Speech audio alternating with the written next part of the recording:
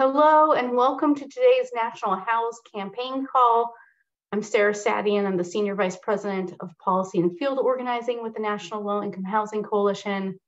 And we are going to get started in just one moment.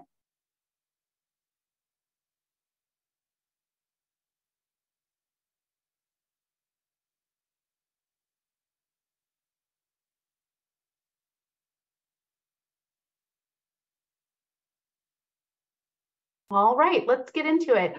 Again, hi, I'm Sarah. Nice to meet all of you on today's National House Campaign Call. This is a campaign that focuses on achieving and advancing anti-racist policies and achieving the large-scale investments that are needed to ensure that renters with the lowest incomes have an affordable place to call home. We launched this campaign because we recognized that we needed bold solutions more than ever, and that we needed to make sure we are bringing all of the community together to push for those solutions in Congress. On today's call, we will have, listening on today's call, we have advocates from across the country. So feel free to introduce yourself in the chat box. We have folks who are homeless service and shelter providers, housing advocates, resident organizers, people with lived experience, philanthropy, and media on the call. So a really broad audience today. And today we're going to hear from updates that are on issues that are impacting everyone across the country. One is a new analysis from the Center on Budget and Policy Priorities about a shortfall in funding for housing choice vouchers and the 24 budget. We'll hear from from NLIHC's other Sarah, Sarah Abdelhadi, about a new database that she helped create that will help you in your advocacy back home. We'll have field updates from Kentucky and Nebraska and a Capitol Hill update so you know what is the latest happening here. But before we jump into the agenda, I just want to remind folks that you can ask questions in the Q&A box. It's easier for us to follow the questions if they're in the Q&A box than if they're in the chat box, so keep that in mind, and we'll try to get to as many that we can get to today. We'll also share a copy of the presentation and any of the materials that our speakers share with all of you in the coming days, so you will get that in your inbox. I also wanted to just remind everybody that we really appreciate you joining these calls. We really cherish the community that we've built with you over all of these calls in the past and going forward. And I just want to make sure that you know that the comments in the comment box is really intended to help you guys make connections with others, to share ideas, to build community, to learn about what other people are doing across the country, but we also have to be respectful of one another. So just keep that in mind as you're using the chat box today. Okay, lastly, before we get into our agenda, I did want to mention that tomorrow our CEO, Diane Yantel, is going to be testifying before the Senate Judiciary Subcommittee on competition and consumer rights in the housing market. She'll be talking about the state of the housing market and its impact on extremely low-income renters, households. She's going to talk about how the lack of housing options and the lack of renter protections put renters at risk. It allows for this power imbalance between landlords and renters, and it puts renters at risk of housing instability and, in worst cases, homelessness. So check it out. I'm going to share a link to the Judiciary Committee website. Oh, thank you, Elena already did that. So if you want to watch alongside us, you can do that, and you'll see me in the back row watching with Diane. Okay, let's move on to our first speaker. We have Sonia Acosta from the Center on Budget and Policy Priorities, who's going to share with us some analysis that she's done on the possible shortfall of funding for housing choice vouchers in this year's budget. Sonia, I'll turn it over to you. Thanks, Sarah, and thanks to everyone at the Coalition for having me, and great to be with all of you. Love seeing where everyone is from in the chat. Like Sarah said, my name is Sonia Acosta. I'm a Senior Policy Analyst, the Center on Budget and Policy Priorities, where my work focuses on expanding and improving rental assistance programs. And a big part of that is doing that through the annual appropriations process. So we will be putting out a blog as early as tomorrow, but certainly this week, kind of talking through, that goes through everything I'm about to talk about. So If you miss something while I'm kind of going through the highlights, don't worry. I'll make sure that the folks at the coalition have the link to that blog and you all can refer to it however it's helpful for you in your advocacy. So just to kind of ground us a little bit in where things are with the appropriations process, the administration put out their budget request earlier in the year, and then the Senate and the House have both introduced their appropriations bills, and the appropriations committees of both the House and the Senate have passed those. The Senate may be moving the transportation and HUD bill. The House had plans to, but as folks may be aware, there's some other things that the House has to figure out first before they can get to work on appropriation. So appropriations this year are also limited to some extent because of the negotiated spending caps in the debt ceiling agreement. And so the Senate followed those negotiated top lines. The House went lower. So the Senate bills are higher because they were following those negotiated spending levels. But the House is quite a bit lower in terms of numbers for housing programs, including for renewing existing housing choice vouchers. And so if Congress were to use the House numbers, we estimate that 40,000 fewer households would receive vouchers under that amount. And even under the Senate bill, which again is higher, but still below kind of what we estimate is needed, about 6,000 fewer households would receive vouchers. So just to get into what that means a bit more, at the center, based on our estimates of HUD cost and leasing data that is publicly available, and then projecting out the costs going forward, we really recommend that Congress provide the amount proposed in the budget, in the administration's budget, which is $27.84 billion. And that is the amount that will help ensure that the same number of families can afford stable homes through the Housing Choice Voucher Program. So because the House and the Senate bills provide funding that's below that, we expect that some agencies would not be able to reissue vouchers when they became available, leading to fewer households receiving assistance overall. We don't think that at the levels of the House and the Senate that people would actively lose assistance, which is good. But as folks on this call are probably well aware, existing funding levels for the program are already incredibly limited, such that more than 3 in 4 eligible households in need of federal rental assistance do not receive it. And there are long wait lists for assistance in pretty much every part of the country. So we really need to work to at least maintain the level of assistance that we're at now. So I'm going to talk a little bit about kind of the data and why we're saying that a little bit more than what's in the Senate bill is needed. So it's very common for estimates about renewing housing choice vouchers to fluctuate throughout the year because they're based on actual cost and leasing data. But looking at the data from so far this year, we believe that the budget request, what the administration initially estimated, is going to be closest to what is actually needed to renew these. So there's a few reasons for this. Higher costs are expected.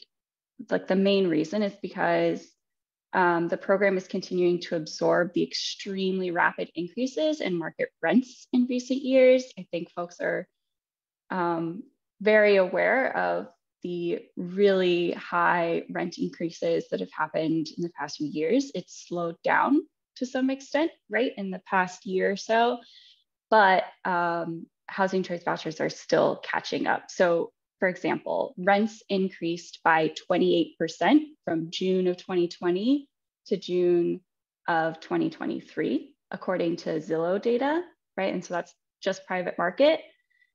And during that same time period, the average cost of a voucher only increased by 17%, which is, 11% difference. So really vouchers are still kind of catching up and absorbing some of those costs. And this is very typical that voucher costs lag the rental market because vouchers are capped at the fair market rent, those subsidy levels that HUD establishes at the beginning of each fiscal year. And to do that, they use retroactive rent data. So there's just always this bit of a lag.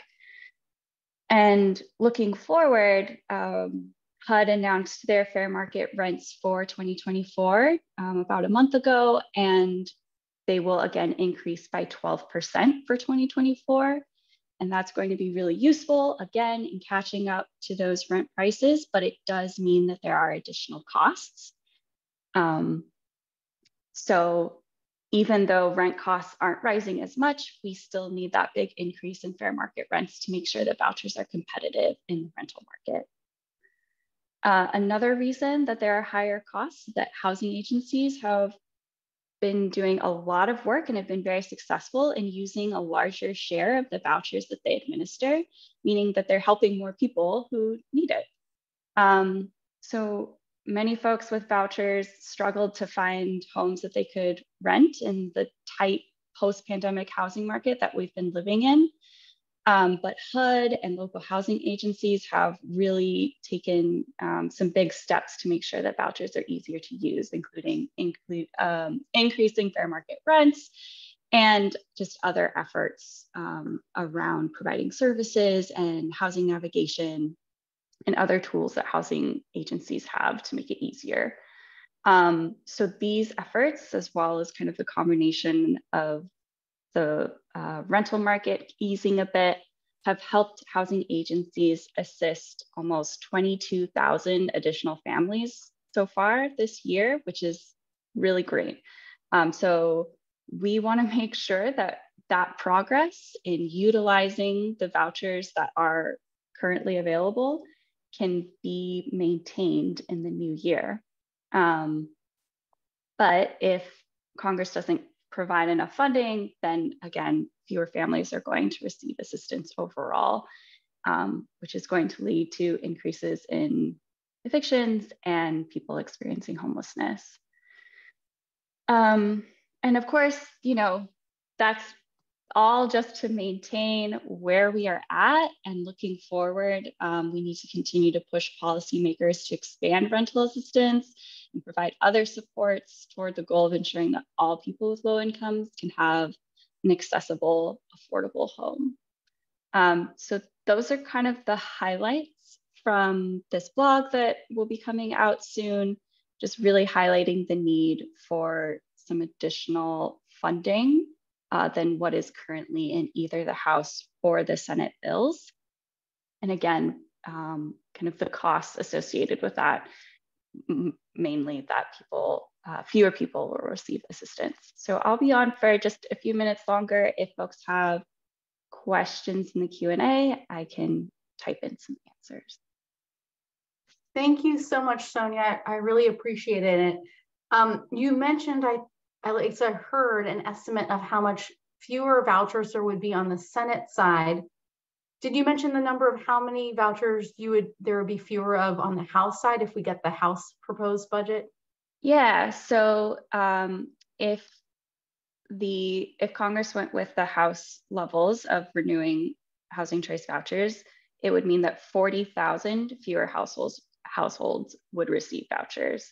Again, that's not people actively losing assistance. It just means that 40,000 fewer households overall are receiving this critical assistance. And that's compared to 6,000 under the Senate proposal, and ideally 0 under the president's budget request. Thank you for that. Yeah, I was going to ask you you had said it multiple times very responsibly to make sure people knew that if you have housing assistance, this would not in any way impact your housing assistance that you're currently receiving. So I just want folks on the line, if they get a little anxiety from hearing that they can know that this is not something that will be taking away assistance from households that currently have assistance. It would be restricting access for people who are in need of assistance or working through the wait list more slowly. I do have a question though. You're sharing this blog, we're going to share it with everybody after today's call once it's published. What's the most impactful thing that advocates on this call can be doing to make sure that whatever is passed in the final spending bill this year, that there is enough funding for all housing choice vouchers to get refunded? Yeah, I think making sure that folks are reaching out to their members of Congress about the importance of the program and the impact that it has in their communities. Like sharing those stories is so important. So, you know, there's a difference in stories here. You know, for some programs, when there's a shortfall, it means that people actively lose assistance. And what we're talking about is slightly different. It's people not being able to receive that assistance. And so lifting up the impact that housing choice vouchers have had for people in your community, for you personally, for your family members, those sorts of things, as well as kind of talking about the larger state of affairs around lack of affordable housing throughout the country. I think those are all really important. And you know, ideally, this blog is like a helpful tool in that, because you can pass it on to your members of Congress to say like, hey, this is something that you need to be aware of, that there might need to be a little bit more money in this account than folks were originally thinking. Thanks, Sonia. We're going to talk a little bit more about all of the chaotic happenings on Capitol Hill later in the call, but there is a real risk, I think, a not zero risk, that Congress might not be able to pass final spending bills this year. There's a lot of open question about leadership in the House because they still haven't elected their speaker yet. What would be the impact on the housing choice voucher program if, for example, Congress could only pass a full year continuing resolution? Yeah, that is a great question, Sarah. So as folks are probably aware, but just to make sure that everyone is on the same page, costs for housing choice vouchers and all rental assistance programs like project-based rental assistance, costs for those increase every year, right? Because our rents are increasing and other kind of costs related to inflation are all going up. So we need more money each year just to maintain where we're at. And so staying at the fiscal year 23 level, or even going below that, as would potentially happen under the debt ceiling agreement, would be much worse than even the lower House bill. And it would likely result in some people losing assistance and agencies not being able to pay the full year contract and all of those subsidies.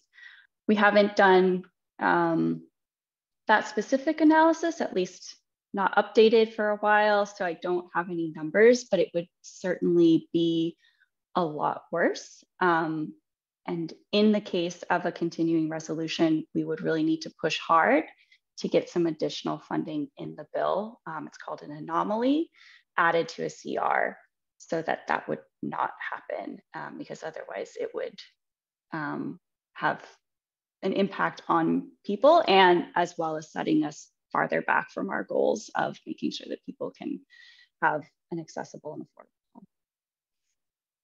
Just one more question if you have time for it. You had mentioned that the reason why we're facing this very difficult budget climate right now is because earlier this year, President Biden and congressional leaders reached an agreement to lift the debt ceiling in exchange for very limited increases in spending for this year, for FY24, and for next year, FY25. And this year is particularly hard because there's huge rent increases in communities, so the cost to renew rental assistance is higher. You went over that in really good detail. But there's also less money that's being generated by the FHA because of high interest rates that could be used to offset HUD's budget. And next year, so we're talking about a huge shortfall this year of at least $13 billion. Next year, as part of the agreement, federal spending can only increase by 1%. Have you guys started to think about what the needs are going to be next year, or how much harder this problem is going to get next year when we're facing similar disagreements over spending? Yeah, that's a great question. I will say that I don't follow like FHA receipts as closely, so I'm not sure if there are projections out there for next year about what that might be. And again, for folks, just to level set, that's basically income to the government that helps kind of offset some of the spending. It's usually kind of housed within transportation and the transportation and HUD bill, even though that money isn't used specifically for housing programs, right? It's more of just a general offset. So I don't know if there are projections that perhaps there would be more income next year or not, but that could, again, potentially be an issue that we just wouldn't have as much money coming in from that source. And then of course, every year we do expect rental assistance programs to need additional funding because of kind of the big increase in funding from last year to kind of catch up with the fair market rents. And then ideally, if we're able to get what we need this year, in fiscal year 25, we might not need as much to catch up to rents because we've kind of done that work, and rents are increasing at a much slower rate now. They're still high, which is why we need money this year to catch up to those high rents, but we hopefully won't need as much of a big jump next year, unless of course rents kind of skyrocket again, and then that's obviously a very different situation.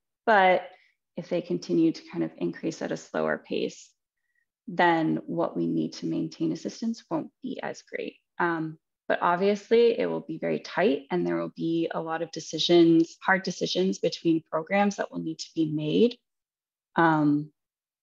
It might mean that some of the block grant programs receive less funding. It could mean that there are cuts in other areas that are also really important for making sure that people have what they need to thrive. So certainly a lot to be concerned with for next year as well.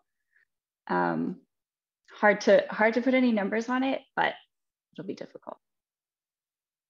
Thank you, Sonia. We really appreciate you joining with us today. I should say to everybody on the call, if you don't know it, Sonia is an alum of the National Income Housing Coalition, and we still think of her like she's one of our own. So thank you for joining, Sonia.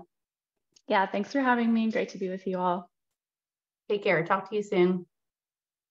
We're going to move on to our next speaker, who is Sarah Abdelhadi from NLHC, who's going to share a new database that she helped create that all of you might find really helpful in your advocacy. I'm going to turn it over to you, Sarah. Thanks, Sarah. Yep, that's perfect. We are really, really excited to release the latest update to the rental housing programs database. Some of you may have used this in the past, and it's taken us a while to update because that darn pandemic got in the way, but better late than never. We're really excited to share with you all. I'm gonna drop a couple of links in the chat just for y'all to access while I'm walking through this. We're just gonna do a quick overview of the methodology we use to update the database this year, some of our key findings, and then we'll do kind of a show and tell with the database webpage. So if y'all have any questions, please feel free to drop them Q&A, and we'll get to those after the presentation. Next slide, please. So for those who may not know, the Rental Housing Programs database is essentially a collection of information on state and locally funded programs that create, preserve, or increase access to rental housing. It originates from a report that was released back in 2001 called A Patchwork of Small Measures. And the goal of that report was to understand the ways that state and local governments are using their own financial resources to try and bridge the gap between available federal funding for rental housing and the unmet needs of renters in their communities. So there was a follow-up report released in 2008, and then in 2014, the coalition released the first interactive database that had all of the programs captured, available online for folks to explore. So this is obviously a really helpful resource for us to better advocate for increased federal funding for rental housing, but hopefully also a useful resource for you all, not only for your own advocacy, but also to kind of explore other programs that are out there, whether in your own states or in other states across the country, and maybe even to collaborate with folks who have similar concerns in their communities and explore new initiatives that you might be able to implement, best practices, lessons learned, all of that. So we're really excited to make it available to you. Next slide, please. So just a really quick overview of our methodology in a nutshell.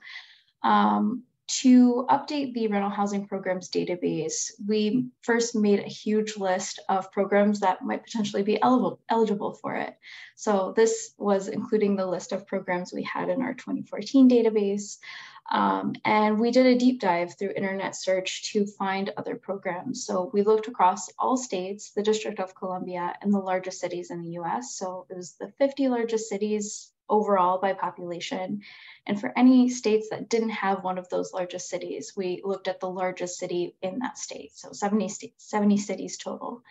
And we dug into every corner of the internet that we could think of to put this list together.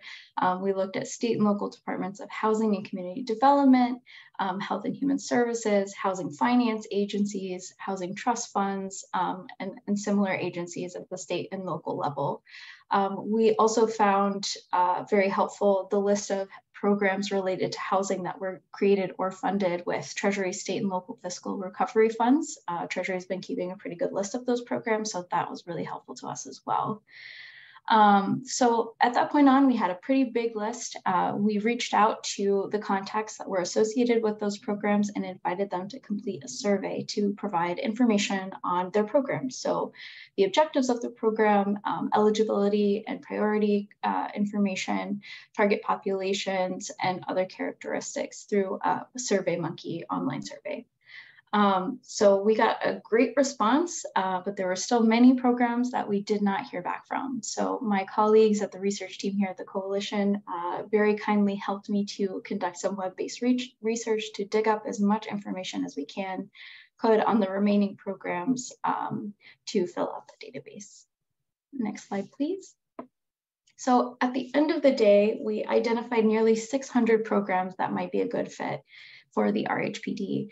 And we had to limit that quite a bit. So we focused on programs that provided specific sorts of funding for rental housing, namely rental assistance programs. So those could be tenant-based programs where the assistance moves with the tenant, project-based programs where the assistance is tied to the property, or both. Programs that provide capital resources for construction or purchase, rehabilitation, or other sorts of funding for rental units.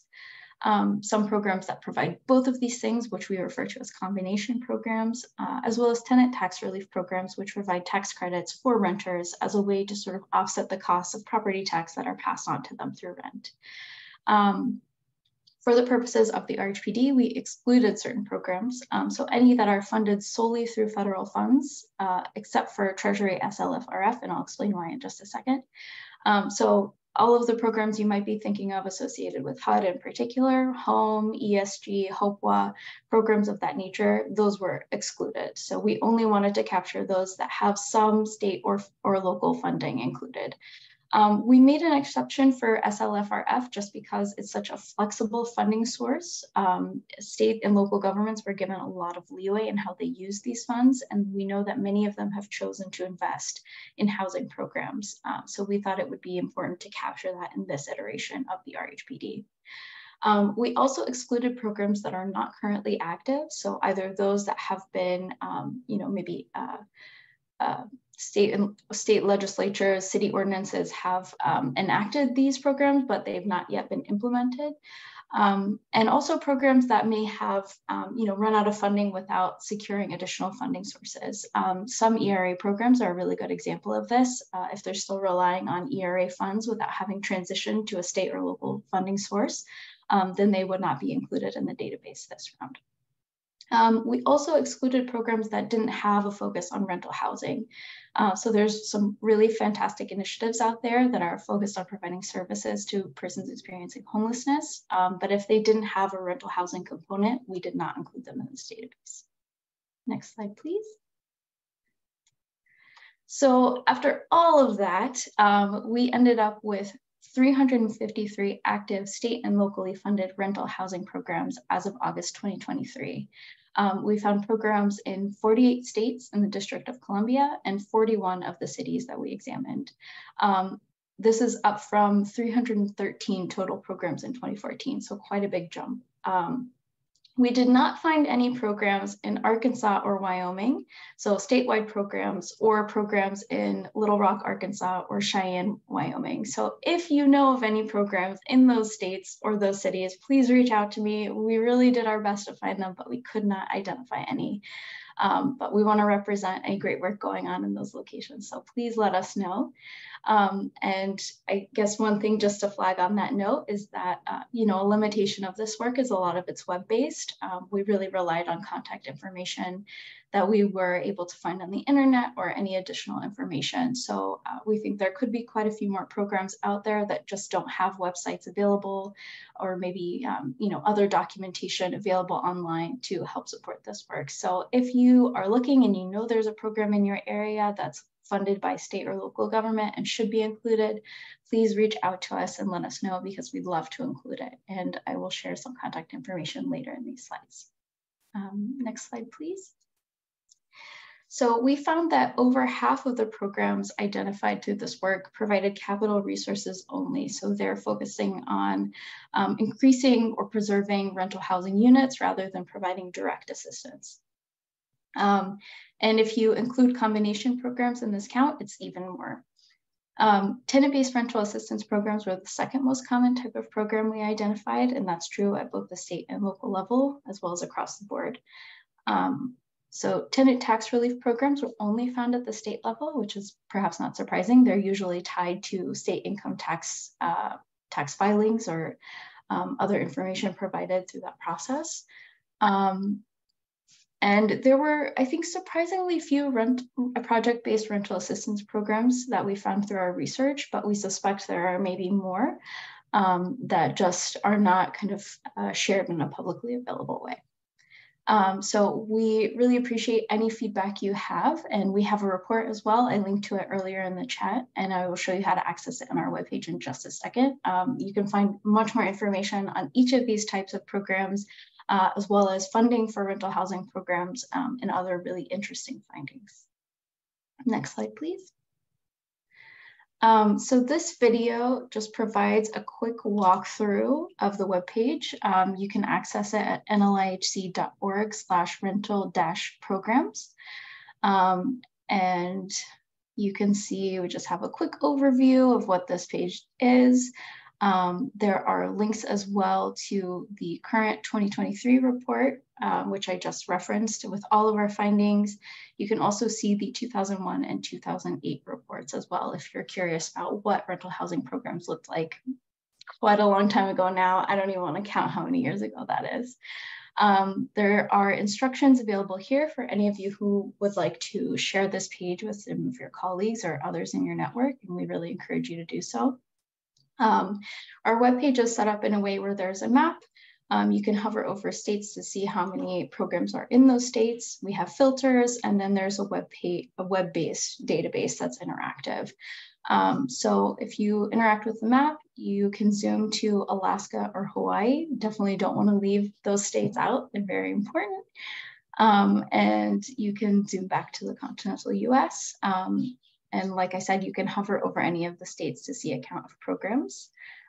You can click on a state to filter or use the filters below.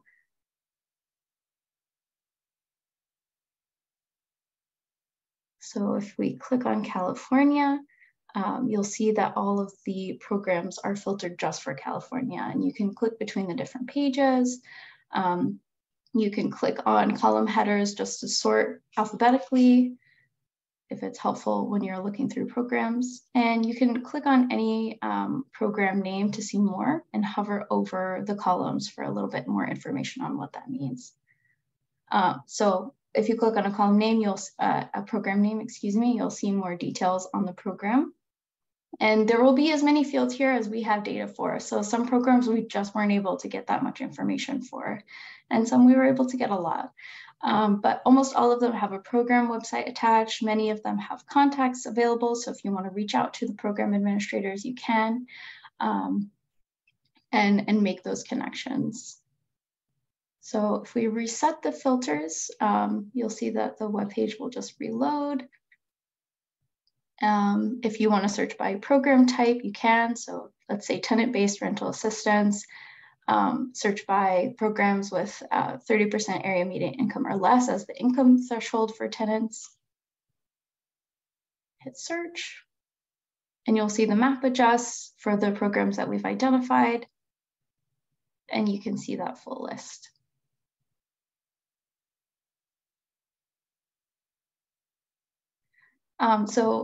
A really interesting feature is that the URL will also update. So if you want to, filter for a specific type of program, you can copy and paste that link, and the person who opens it will be able to see exactly the results you're seeing, which is really nice. But if you want to share the full database with someone, just make sure to hit the reset button. You can also download all of the data we have. There's also some additional fields that are not included in that detail pop-up. So if you click that export list button, it'll give you an Excel file, and you can see, you can either have it filtered specifically. So if we were to download it now, it would include just tenant-based rental assistance programs at 30% AMI, or you hit the reset button and you can have the full list of 353 programs. So that's our rental housing programs database. We're really excited to get it out to you. We've gotten many questions over the past several months asking when an update's going to come out. So we're really excited to hear your feedback, your questions, anything you have, any program updates for sure. Please email us, research@nlihc.org. Thank you so much, Sarah. This is super helpful. I hope a lot of folks on this call use this database. Maybe you can share what are some anticipated ways that you think folks across the country might use the database for? Sure. So a question we got recently actually was about funding and dedicated funding streams for programs. We uncovered some really interesting funding streams for a few programs. I like to single out Colorado. They have a couple of programs that are funded through taxes on marijuana sales, and another program that's funded through donations, actually through state income taxes. So folks can opt in to donate to a fund that supports one of the rental housing programs. Sometimes that information is not always available. Some state agencies in particular make it pretty difficult to access information on funding for these programs, but what we were able to find is really interesting, and we think it'll be helpful for others as well. Yeah, so that's cool. So people don't just have to look, they might not just look at their own state of what their own state is doing, but they can look across other states and how they're addressing the housing crisis. What are some unique ways that they might be creating programs or funding programs, as you say, so that they can bring those ideas back to their state and try to work on them there. That's very cool. And I did know we talked about this a little bit in our staff meeting, but there is, because you're able to look for rental assistance programs, it could be helpful for people who are in need of rental assistance and want to look at it, but you did make a big caveat, and I wanted you to be able to share that with folks on the call today too. Yeah, thanks for pointing that out. It can be a really helpful resource for folks who are looking for assistance firsthand, so especially tenants who are in need of rental assistance. But as Sarah mentioned, I do want to flag that we are not updating this on a continuous basis. So we might add more programs in, but we are not going back through and making sure that our eligibility criteria is up to date. on a continuous basis. So it could be helpful to, share a filtered list with someone to say these might be programs that are active in your area right now, but just be sure to flag that the requirements shown here may not be correct. But we have the links to the web pages, so it can be really helpful if someone's just looking for, where resources might be. But just keep that caveat in mind. That's awesome, super helpful. And if folks on the line have any questions or feedback for Sarah, they can follow up at research@nlhc.org. I know that she and the team have been gathering feedback so that for future updates, they sort of know what's most important to advocates on the ground. So if you have ideas, don't be shy and share them with Sarah. Thank you so much, Sarah, for joining. Thanks, everyone. Really appreciate your time. Wonderful. Okay, we're going to move on to our first field update. Jessica Bellamy from Kentucky. Jessica, I'll turn it over to you. Wonderful. I'm going to put up, I have a slide deck.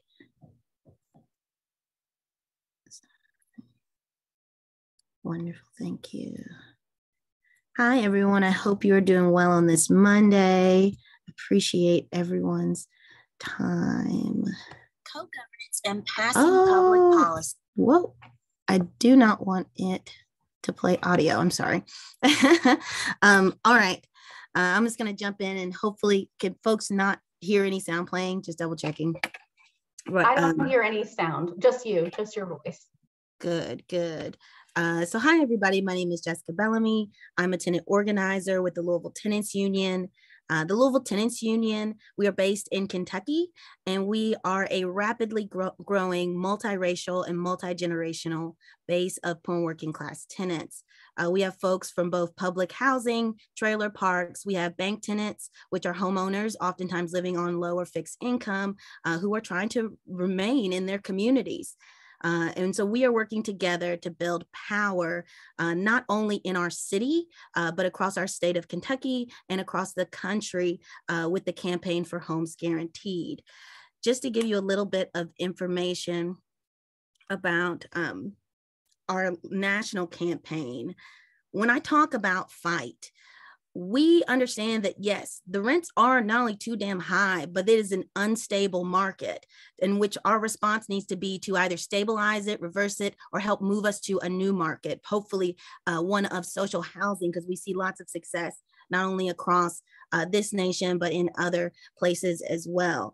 And so our role as the Louisville Tenants Union within the Homes Guaranteed campaign is bringing our organizing methodology and skills, all of the tenants in which are already fired up to be present and to start creating a national place for a conversation around rent control.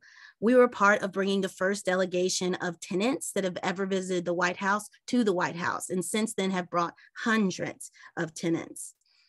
When we talk about what does it mean for us to stabilize or get control of this housing market, that means changing policy and practices. And those who have always had the greatest control over policy and practices have been those who have had the greatest access to resources, those who have greater access to the real estate market itself. These are our landlords, oftentimes connected even with corporate development projects. And so we as tenants, the way that we see our role in changing this is that we ourselves must be activated in writing policy ourselves, as well as being elected into spots that really make a difference in passing critical legislation. And so our local policy campaign focuses on just that. In Louisville, Kentucky, we got tired of waiting for our politicians to write policy that would secure our right to remain in our communities. Oh, I wanted to change slides. Are you interested? No. So sorry, y'all. In creating meaningful and I'm just going to stop screen sharing because I don't know why it's not allowing me just to transition. Change in your community every time. No.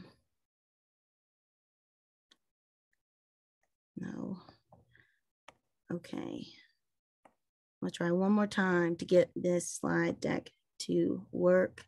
If I just need to show it on this mode, I don't mind. I hope that other folks don't mind as well. Screen mode, great. All right, yes. So in Louisville, Kentucky, we got tired of waiting for our politicians to write policy that would secure our right to remain in our homes and in our communities. Being from a rapidly gentrifying Black neighborhood called Smoketown, I was on fire to organize residents from across not only my neighborhood, but other neighborhoods that were like mine around our shared self-interest. With support from the office of Councilman Ja'Cory Arthur, together over the course of 2 years, we worked hard and wrote the historically Black neighborhood ordinance, which today, now that we've connected with so many neighborhoods across our city, is now an ordinance that reflects not only the protection of Black neighborhoods, but all neighborhoods that are vulnerable from displacement in our city. It is now a citywide ordinance called the Anti-Displacement Ordinance, which we have multiple council members jumping on to support. This is the first anti-displacement policy in our city, in our state, and anywhere in the South. Since the launch of our public-facing policy back in February, we have grown a lot of support around this ordinance. Between the handwritten and digital signatures, we have over 1,500 tenants and allies who've signed on for the fight, over 50 allied organizations, including our local ACLU Kentucky, our Urban League, Fairness Campaign, and more. We have multiple Metro Council sponsors who have already signed on to be co-sponsors and who are waiting in the wings to get on into this next revised edition launching in 2024. What does our ordinance do? It creates protections for residents and small business owners living in areas that are vulnerable to displacement due to gentrification. Gentrification of poor and working class neighborhoods has rapidly increased it's been rapidly increased because our local government has been supporting it and pouring in so many resources such as our public dollars, our public land, and staff support. Many of the developers that are using these materials are building unaffordable housing unchecked. They're building for folks that are making 80% AMI and trying to call it affordable when our communities itself are generally 30% AMI or even below. Many of these developers who are using these subsidies have been able to do this for years. These types of developments have increased rents in our areas, property taxes, have increased the predatory activity of homeowners getting bombarded with fines and fees that suddenly come out of nowhere from code and regulations to try to outprice them from their home, make it too unaffordable for them to stay and force them to inevitably sell at very, very low prices. This has become the model for the housing market across the country. You can go into our communities because the property values are already low, buy low, and then sell high. And you can get access to city dollars and city land, so you don't even have to use your own money, even though most of these developers have their own access to resources and definitely greater access to financing and lending opportunities in our areas. So the anti-displacement ordinance, if passed, will work to stop this and create pathways for these resources to go where they need to go and for opportunities to be created for people already living in our communities that are starved from these resources not getting to their hands. At its heart, our ordinance prevents our local government from giving public land, money, and staff support to projects that will displace us so that those resources can actually be used for the type of housing that we do need and that our assessments in our city keep telling us to put resources towards. It also prioritizes residents and small business owners in our areas that are vulnerable of displacement to get access to city programs that the city already offers, such as the Down Payment Assistance Program, Home Repair Program, and the Small Business Assistance Program. It also creates a pathway for families whose land was wrongfully taken by the government to launch an investigation with support of the Human Relations Commission. Our HRC already handles the internal discrimination cases inside of our metro government. And in the case of these land investigations, they will be providing the much needed support that so many families who've lost their homes due to debt piling up and liens and other things. From those moments of displacement, those opportunities to force families into forced closure, if we can repair those things, we should. And actually, our city has made a commitment to do just that, but has not process for families to be able to launch their investigations. So this ordinance actually creates that missing puzzle piece. Well, our ordinance is so progressive that we've made local, national, and statewide. We've been featured in Jacobin, Next City, and many other publications. As a result, people from around the country have started to reach out to us at the Louisville Tenants Union. Folks from Ocean Springs, Mississippi, for example, who see this policy and how it could benefit people in their communities. A few weeks ago, we even presented our strategy for base building and power building to a series of Kentucky organizers at a statewide conference. We definitely need to be exposing our practices, the ways in which we're building power here in such a tough environment to build momentum in with other organizers across this country, which is why I'm so excited that we are on this call today. I really appreciate your time. And for folks that are interested in seeing policies like what I've just talked about getting passed, ones written by poor and working class people who are tenants in this country, then we would love your support. I'm going to paste in the chat a link to our main webpage for the campaign if you'd like to sign the petition, if you would like to support by sharing any of our posts online. I want to also share our email address, because if you know of any organization that is interested in participating in policy with as much vigor and seriousness as we are, then we're here to help mentor and support those groups as well. I thank you for your time. Sorry for all the technical mishaps. No worries. Thank you so much, Jessica, for joining with us. I see a lot of comments in the chat box. People are really happy that you're here to share all the great work that you're doing. I did have a couple questions. I'm going to encourage people to put their questions in the Q&A box so that we can ask them to Jessica and our other speakers. But you mentioned a little bit about how you have your own very specific organizing methodology. I'm wondering if you could share maybe 1 or 2 tips for folks who are maybe just getting started in this work. Absolutely. So we were trained and mentored by organizers like John Washington, who's out of Buffalo. He also works for Homes Guaranteed, and Tara Ragavir, who's also with Homes Guaranteed. And this training methodology centers on the practice of one-to-ones, agitations, and building like real and honest relationships with each other. It's about getting clarity around self-interest, because oftentimes folks do not see themselves in these pieces and these works that we're talking about. Because I guarantee you, for as many of us on this call, who else was feeling messed up about the ever increasing rise of rents and how close it might even come to home? So identifying and get clear on that is important, as well as getting very clear on what power is and what it isn't, because even our definitions of what power is oftentimes hold us back from wielding it at all, because our understanding comes from how we experience power, which often comes from oppressors, power being wielded against us or over us. So there's a lot to say about it, but that's like some quick snippets, I guess. That'll be a little preview to a longer conversation. Hopefully we can have with you and others on future calls, but I don't see any other questions in the chat box, but I will say, other than people wanting to get your contact information, which you shared in the chat box, people should check that out. There's also a link that Jessica shared to the, so that you can follow the campaign. So feel free to follow up with her or check that out. And I just wanted to thank you again for joining with us today. Really appreciate your time. And thank you all for your flexibility. My technical issues are wild today. Don't worry, I'm the least technologically savvy person on staff, and they still let me talk on this call. So no worries. Take care. We're going to go to our next speaker as well, who's giving a field update from Nebraska, Dr. Erin Feichtinger from the Omaha Women's Fund. And I hope I pronounced that correctly. Close enough. It's okay. Don't worry about it.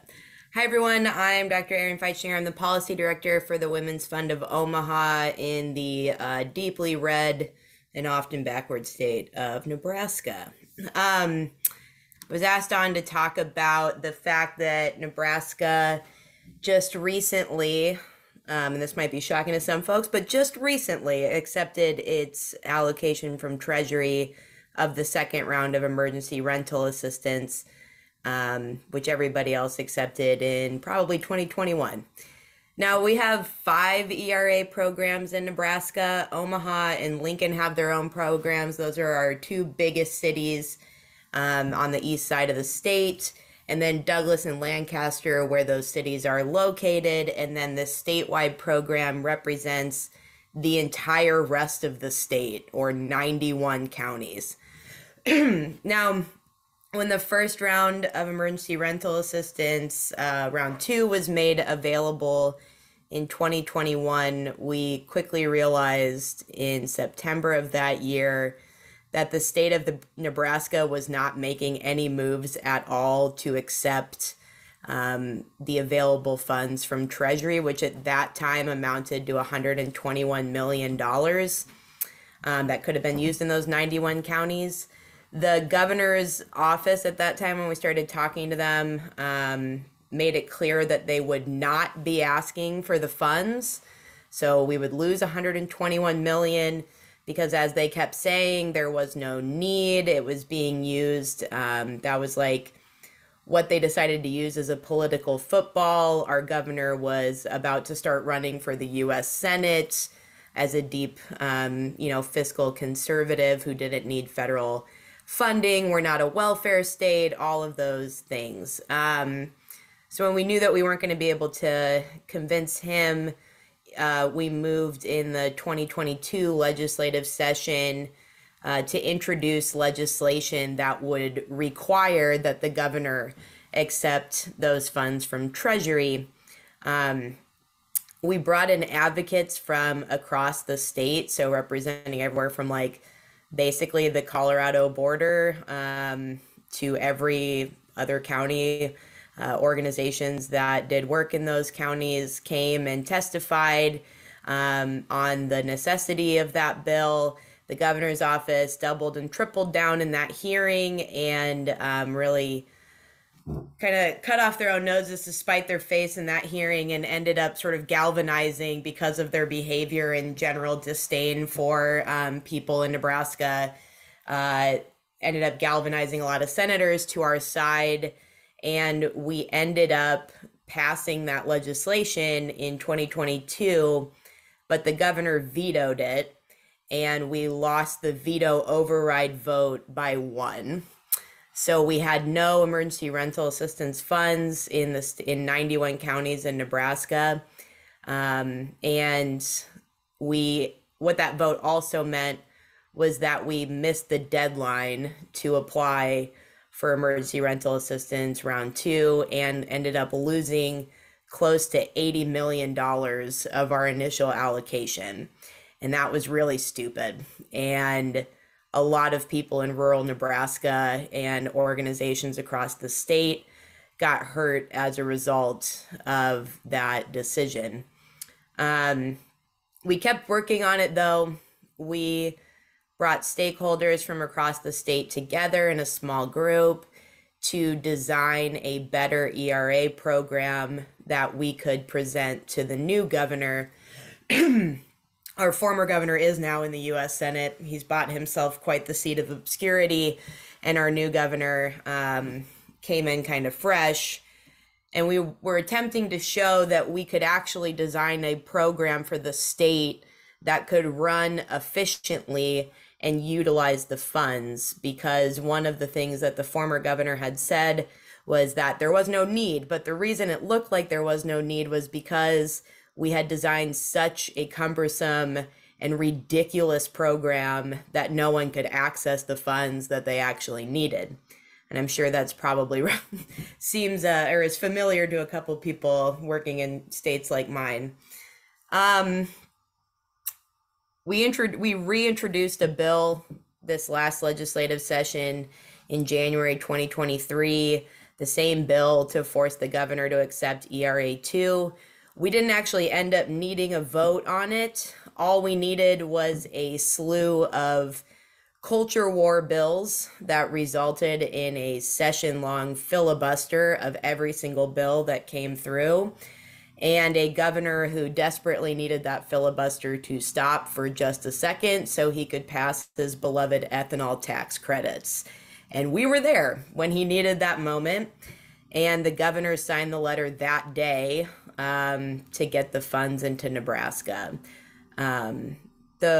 So I mentioned that story just because I think it's, you know, of course there's a lot of like deep advocacy and organizing and sort of sustained and diligent pressure that went on that led us to a moment where when the governor needed something, we were able to give him that thing in exchange for what we also wanted. And sometimes politics just works like that. The program, the ERA2 program that we currently have in the state is not without its problems, but it did launch at the beginning of this month, and it already has had over 2,000 applicants across 70 counties.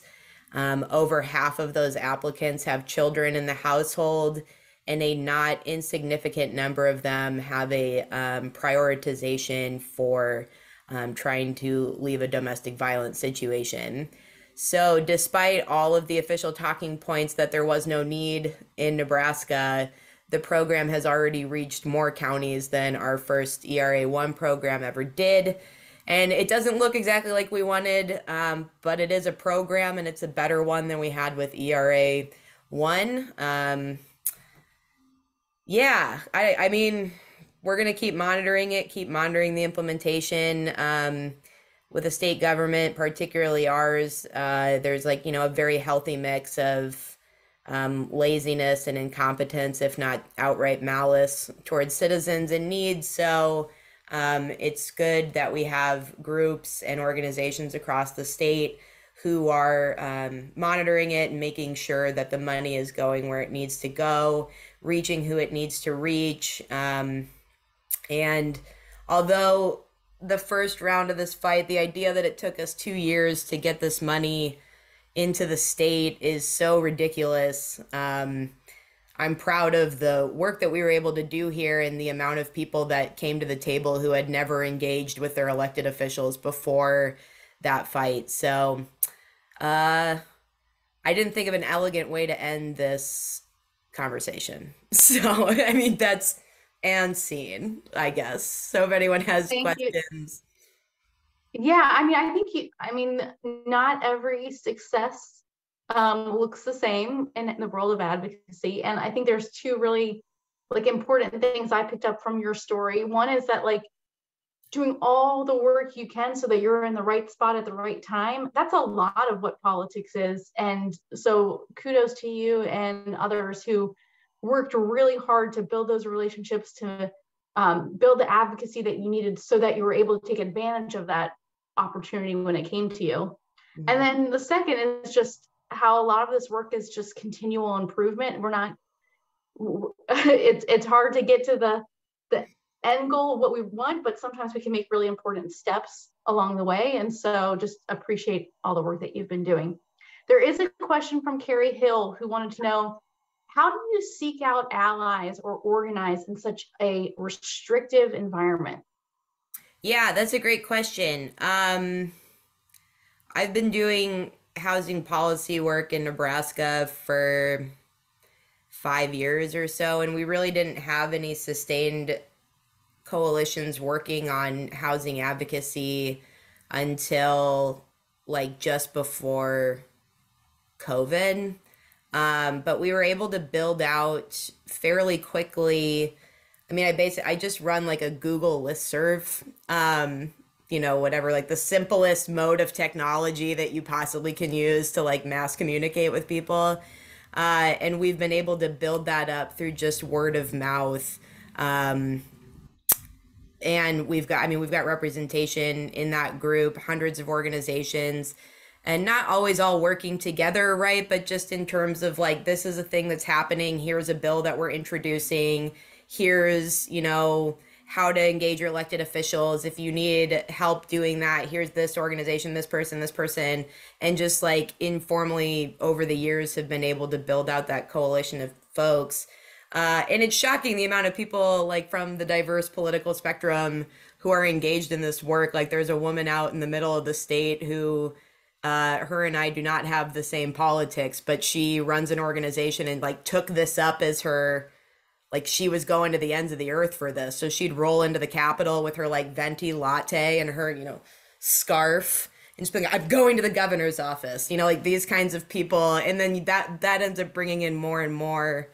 I don't know if that answers the question, but it really is just keeping folks informed, encouraging them to get engaged, giving them as much tools in terms of just like basic education of this is how the legislature works. Here's how you find your senator. Here's how you get to the Capitol and where to park. And like, here's how you talk to them, like when they're on the floor.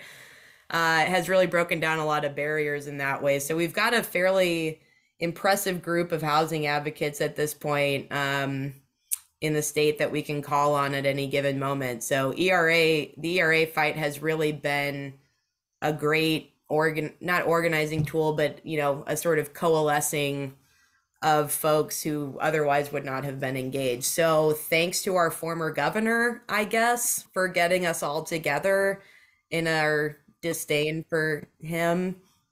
Like to bring us together.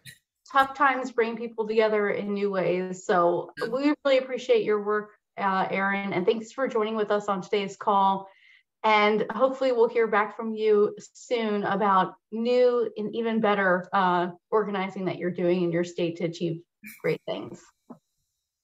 Thanks for having me. And my email's wrong on this, so just send it out like differently, I guess, if folks want to I'll drop it in the chat. How about that? Okay, great. And then we'll make sure we fix it before we send it out to people. All right, thank you.